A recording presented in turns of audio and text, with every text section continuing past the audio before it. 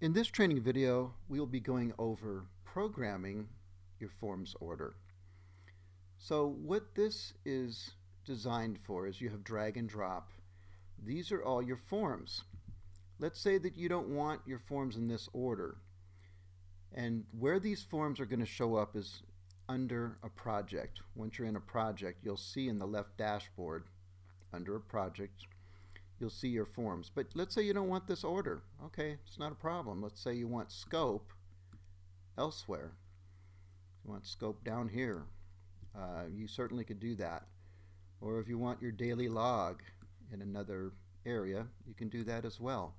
So that's what this is. It's for forms order. And again, it's when you're in a project, then in this left dashboard, you'll see the order that you customized. To your success, and thank you for watching.